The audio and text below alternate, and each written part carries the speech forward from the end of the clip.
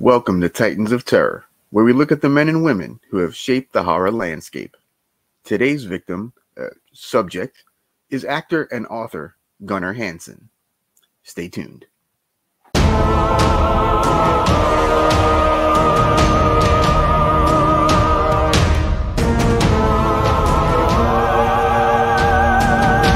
Gunnar Milton Hansen was born on March 4th, 1947, in Reykjavik, Iceland. His father was an Icelandic dentist, and his mother was Norwegian. He moved to the state of Maine at age 5 with his mother and brother.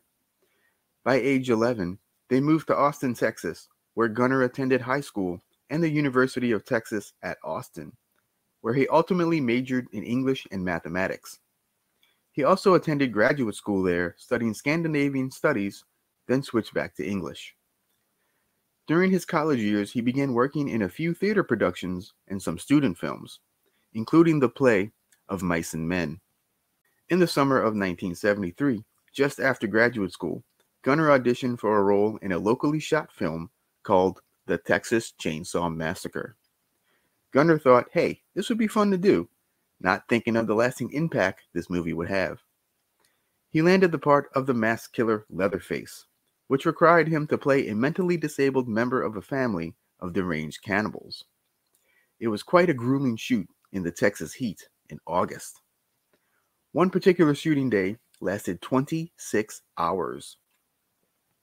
During the filming of the movie, he accidentally sliced the finger of co-star Marilyn Burns after a very long and tedious day. After the success of Chainsaw, Gunnar acted in one other movie called The Demon Lover. He then turned down an offer to be in Wes Craven's The Hills Have Eyes, instead moving back to Maine and trying his hand at being a writer, which was his true passion. For many years, he wrote and occasionally edited for magazines, which led to writing books and films. Most of the books are historical books, and even a book of poems called Bear Dancing on the Hill. His most well-known book is probably Islands at the Edge of Time, about the barrier islands on the U.S. coast from Texas to North Carolina. In 2013, Gunnar wrote Chainsaw Confidential about the making of the Texas Chainsaw Massacre and the lasting impact that it's made. In 1987, Gunnar returned to acting by appearing in Fred Olen Ray's Hollywood Chainsaw Hookers.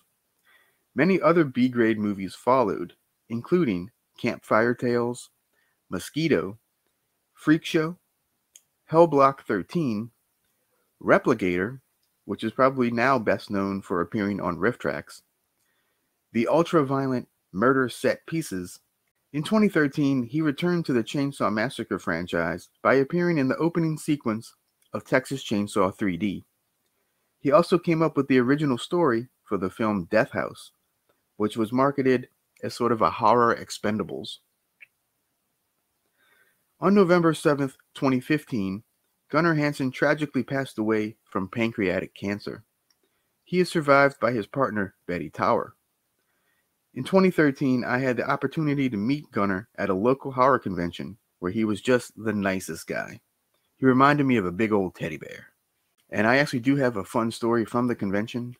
My wife and I were walking around the hotel before the convention, and Gunnar Hansen asked us in the hallway where the convention was being held. So yep, we helped Leatherface get to the convention. Gunnar Hansen will forever be linked to playing the iconic Leatherface, but he was so much more. Actor, author, documentarian, and historian, among many other things. The Bat salutes Gunnar Hansen, a true Titan of Terror.